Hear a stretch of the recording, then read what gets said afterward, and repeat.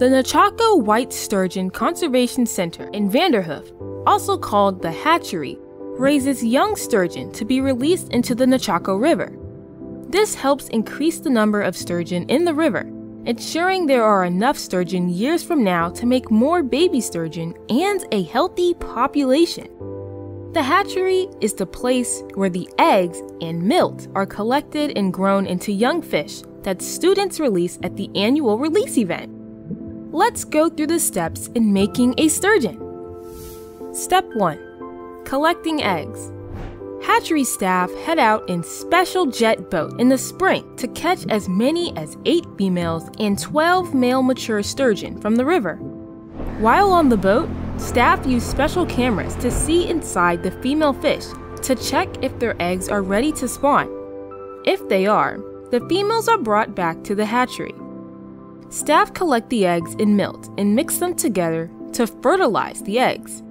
The fertilized eggs are put into special tubes called incubators to start growing. The eggs don't need any food because the developing fish feeds on the yolk from the egg. Step 2. Eggs hatching.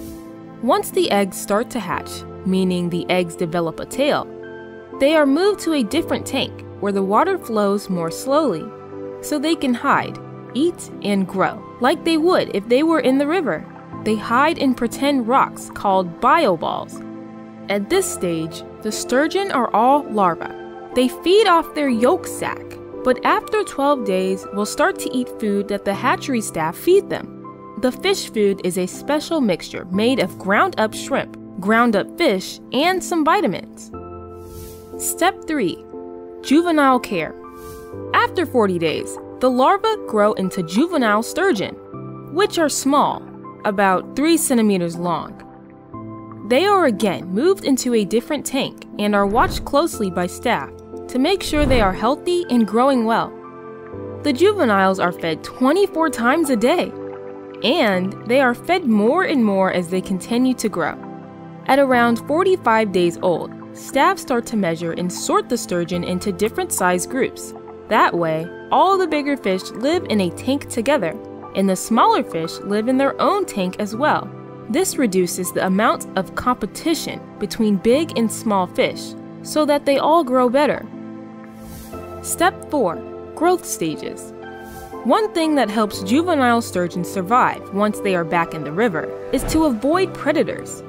To do that, staff make sure the sturgeon grow big and strong by keeping the water warm, keeping the tanks clean, and feeding them lots of food. Step 5. Release. In total, these sturgeon will spend 2 winters in the hatchery before they are ready to be released into the river in the spring. By then, they are about 70 centimeters in length and weigh 2,500 grams, like the size of a heavy baseball bat. They have grown so much in 2 years. Before they are released, staff weigh, measure, and tag each fish. The tag has a unique number so that in the future, if the fish is caught in the river, they'll know where it came from. Then, the staff get help from students like you to release the fish into the Nechako River. This is the best day of the year. Step 6. Goal.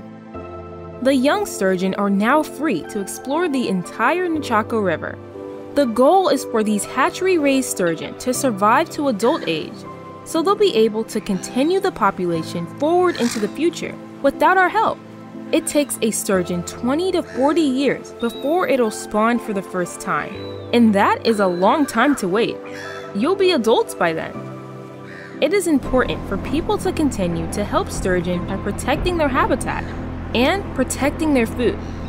For more information, to watch other videos, and learn more about sturgeon conservation and the Nechako River watershed, go to www.nechakowhitesturgeon.org and click on the education link.